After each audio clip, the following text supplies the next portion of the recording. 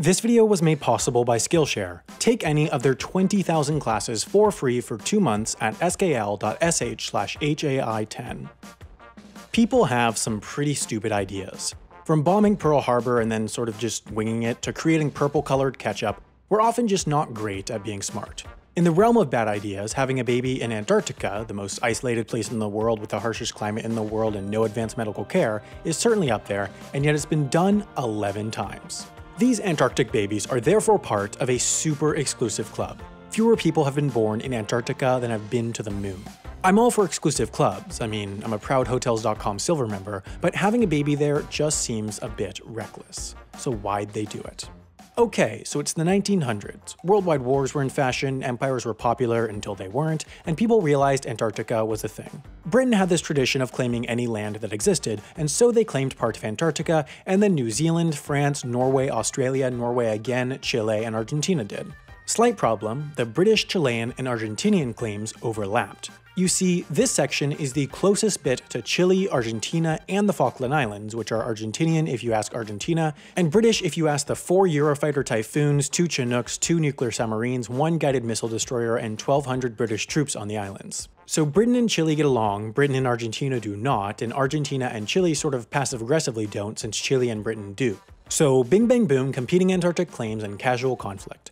Most believe the Chileans have a slight advantage in Antarctica since they're used to being Chile, but this was a classic three-way dispute. Aside from these 3 countries though, basically nobody believed these claims of sovereignty since there were no permanent residents and no non-scientific activity. Argentina decided to fix this by making babies. In 1977, Argentina's Esperanza base had a military detachment led by Captain Jorge Emilio Palma, whose wife, Silvia Morea de Palma, was pregnant. At 7 months, she was flown from Argentina to Esperanza base, and then 2-ish months later, she gave birth to Emilia Marcos Palma on January 7th, 1978, of whom there are 0 copyright-free images, so I hope you enjoy this painstakingly created animation of him. Argentina was run by dictator Jorge Rafael Videla at the time, so, as dictators do, he then made a law banning any maps of Argentina that didn't include their Antarctic claim. In their minds, since they had natural Antarctic nationals, they now had Antarctica.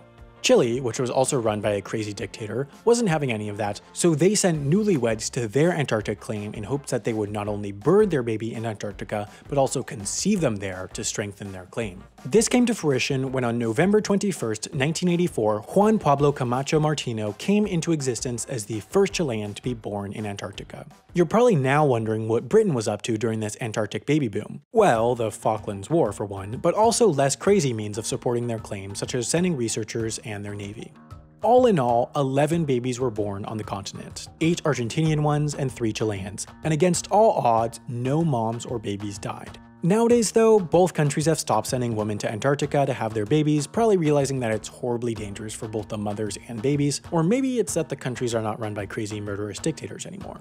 Nonetheless, they have not stopped trying to assert their claims. Of the many research bases from many countries, Chile's Villa Las Estrellas and Argentina's Esperanza base are the only 2 to be home to civilians. Both countries send whole families, including kids, to these bases, and so they both have public schools. Chile has gone even further at their base to make it seem like a real town rather than a research base. They've had a mobile phone network set up by Entel, one of the largest cellular providers in Chile, so you literally won't even have roaming charges when going to Antarctica from Chile. They even have a post office and a branch of a commercial bank. It's just like any other Chilean town, except that it's not in Chile and the Argentinian base is not in Argentina because nobody really believes these claims. Overwhelmingly, most countries still just consider Antarctica to be international territory.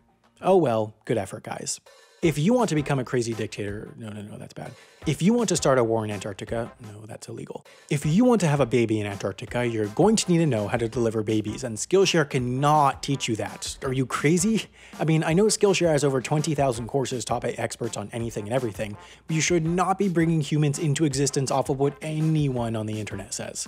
Just take that motivation and learn something productive like HTML or creative writing, or how to solve a Rubik's Cube by one of the top 1,000 Scottish YouTubers, Mike Boyd. They really have classes on pretty much everything, except making babies. Well, actually they sort of have classes on the early steps, but what's important is that you can try all of this for free for 2 months at https://skl.sh/HAI10.